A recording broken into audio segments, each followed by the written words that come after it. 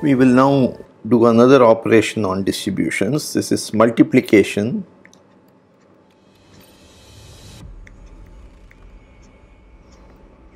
by a C infinity function.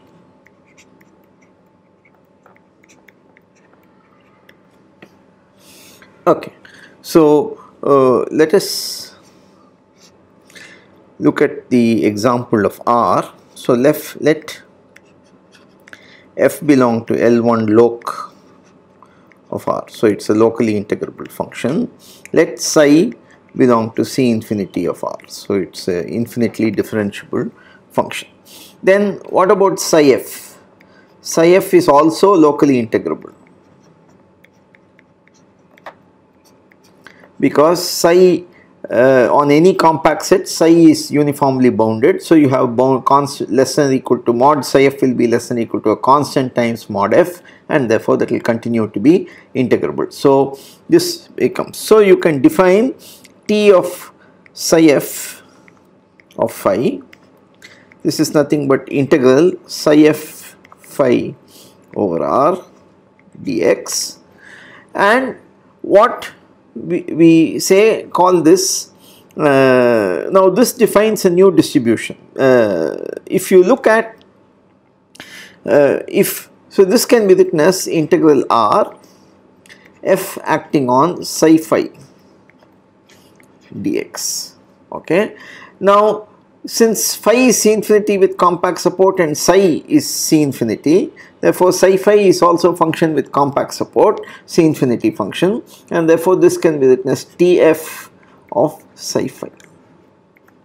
Okay, now if phi n goes to 0 in d omega, d of R, let us say, then psi phi n will also go to 0 in d of R. Why is this so? Because support of all the phi n's is in a fixed compact set K, and this means that support of psi phi n is also contained in the same compact set K. And then if phi n goes to 0, since psi is C infinity function, it is uniformly bounded on a compact set. So this implies psi phi n also goes to 0 uniformly on K. So this is uniformly on K.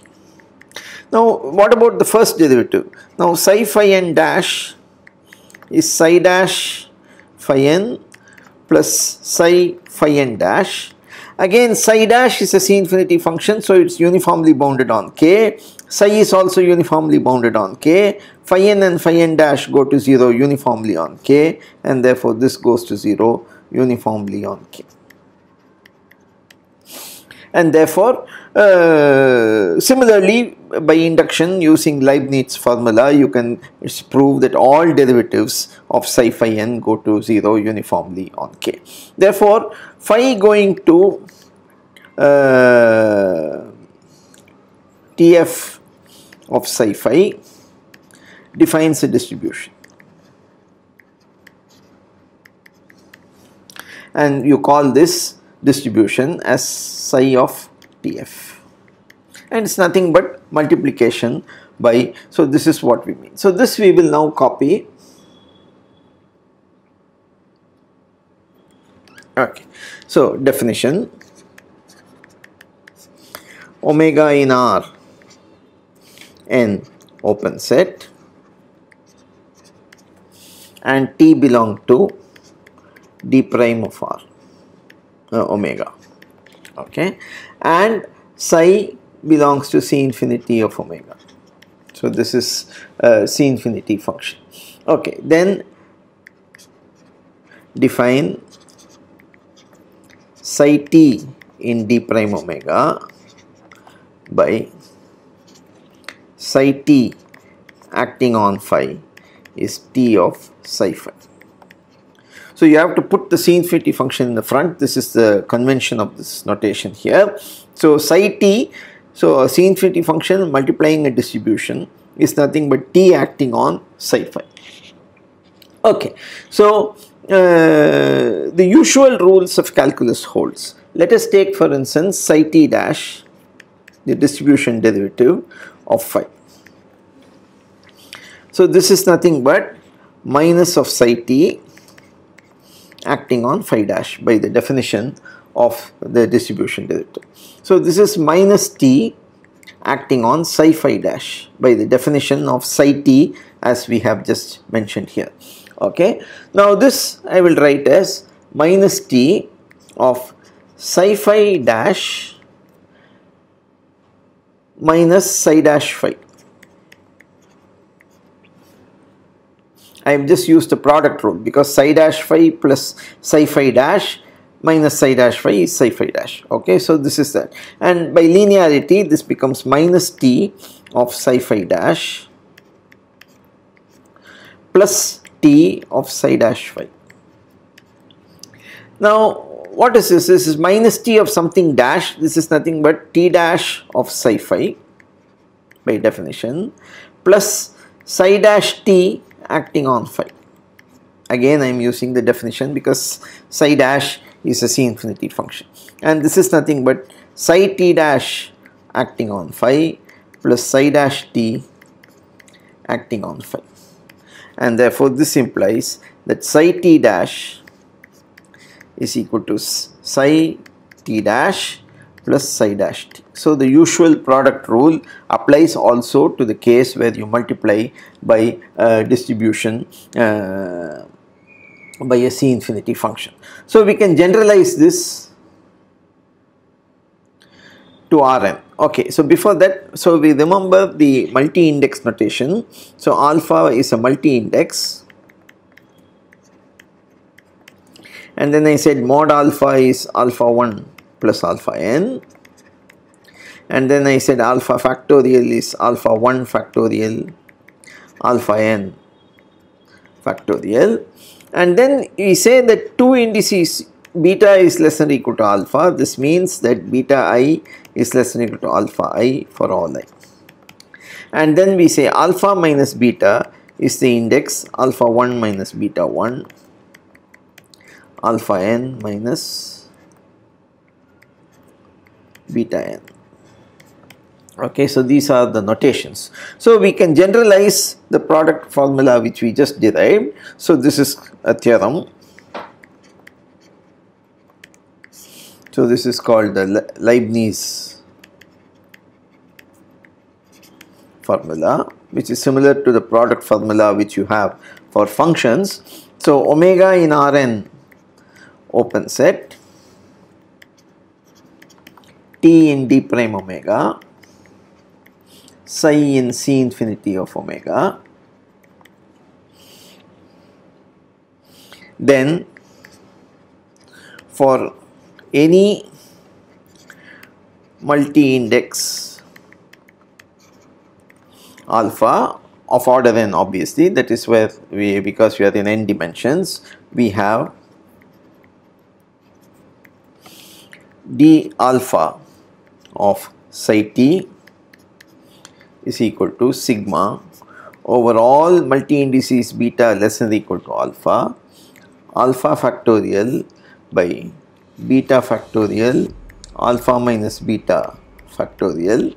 Remember, this looks just like the combination NCR, alpha C beta. Okay, it looks just like that. So d beta psi d of alpha minus beta t. Okay, so proof. So induction on mod alpha. You prove it for when you have only one index, so one partial derivative, which we have more or less done in the one dimensional case. So it's the same proof, and then one uses induction on higher and uses the classical Leibniz formula. Anyway, this proof is not very edifying, so we will we won't give it. Okay, so now one last thing before we go to the next topic is the convergence of distributions.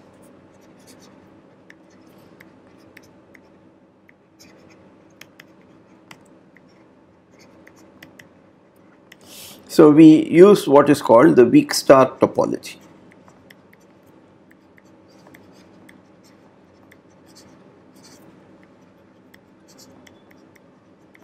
to define this convergence. So definition: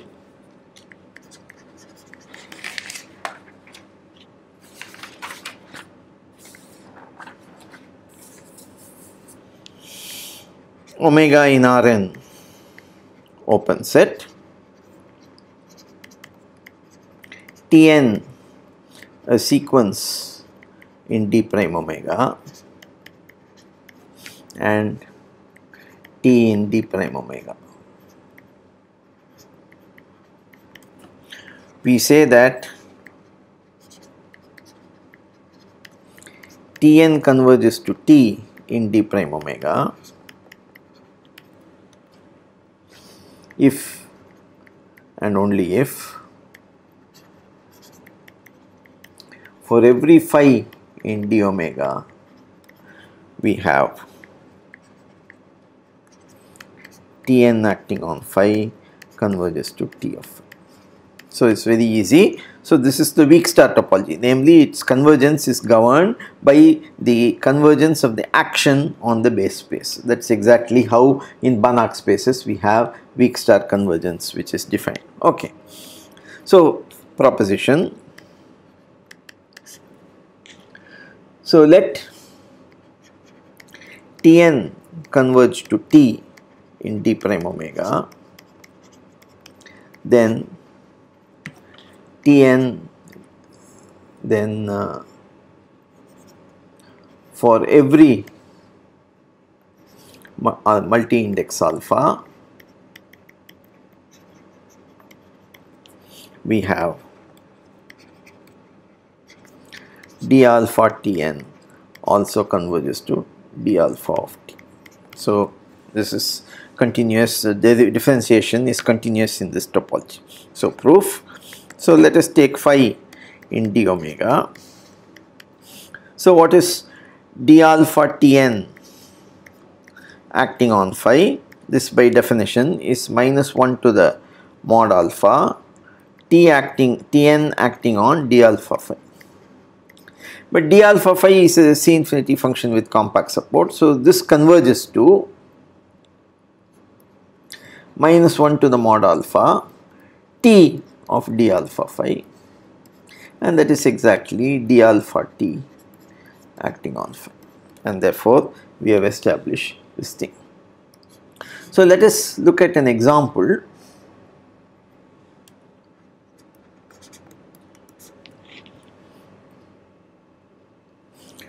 So rho epsilon, for epsilon greater than 0, the family of mollifiers.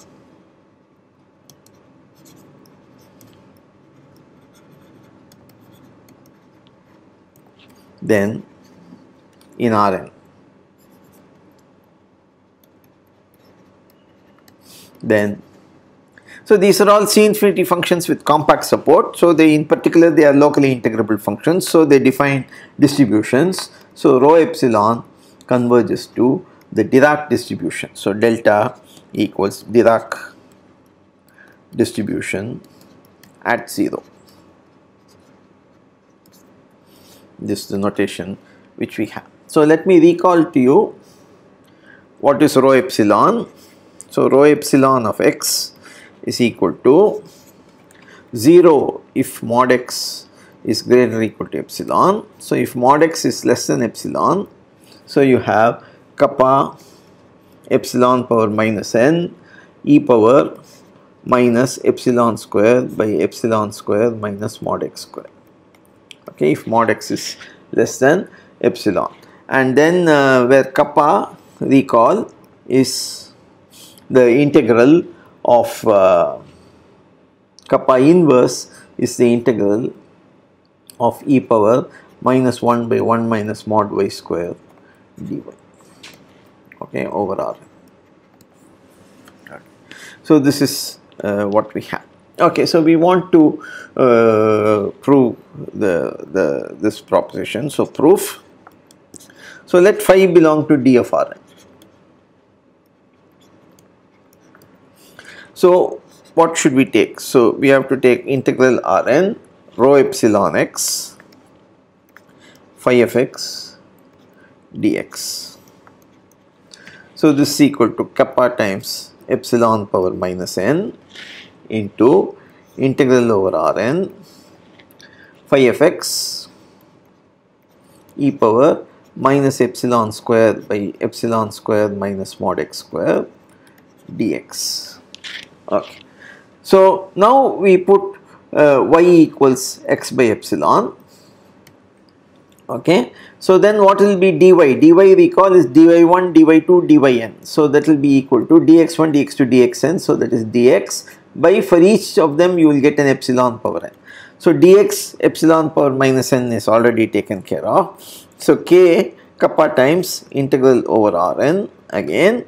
So now you have phi of epsilon y times e power minus 1 by 1 minus mod y square dy. So I am going to add and subtract something. So phi 0 plus kappa times integral over Rn of phi of epsilon y minus phi 0 e power minus 1 by 1 minus mod y square dy. Now why is this okay? Because phi 0 is a constant. Now e power minus 1 by 1 minus mod y square is kappa inverse, so that cancels with a kappa, so you get a minus phi naught plus phi naught, they cancel out, and therefore this is exactly what we have. Now look at this, phi of epsilon y minus phi of 0 e power minus 1 by mod 1 minus y square. This goes to 0 pointwise as epsilon goes to 0. Also mod of phi epsilon y minus phi 0 e power minus 1 minus mod y square. This is less than or equal to 2 times norm phi infinity. Okay, phi is C infinity function with compact support, e power minus 1 by 1 minus mod y square, and this is integrable. So by the dominated convergence theorem, we have that integral over Rn of phi of epsilon y minus phi 0 e power minus 1 by 1 minus mod y square dy goes to 0, and therefore you have that integral Rn rho epsilon x phi x dx converges to phi of 0, which is nothing but delta of phi, and therefore we have that rho epsilon converges to delta in d prime omega Rn. So this is to be expected. So if you remember the picture I drew long ago, so as epsilon you have these bell-shaped curves. So as epsilon becomes smaller and smaller, this function becomes steeper and steeper. This is what I said, because the integral inside has to, under the curve, has to be equal to 1. So when epsilon goes to 0, this function blows up to infinity, and the integral still remains as 1 in some sense under the curve. Okay, this is the Dirac delta function which you must have come across when you are doing Laplace transform and such things in a ODE course. The Dirac delta function is said to be a function which is 0 outside the origin, infinitely large at the origin, and has integral equal to 1. I mean, these were such nonsensical statements which mathematicians could not support, and then now everything is explained very clearly in terms of the distribution theory. So this rho epsilons are approximations to the Dirac distribution or the Dirac measure. Okay, so this is to be expected. Okay, so with this we will wind up this topic. So we will start a new one where we want to discuss what is meant by the support of a distribution. We know what is the support of a function. We want to now extend this definition to the notion of a distribution as well, which we will see next time.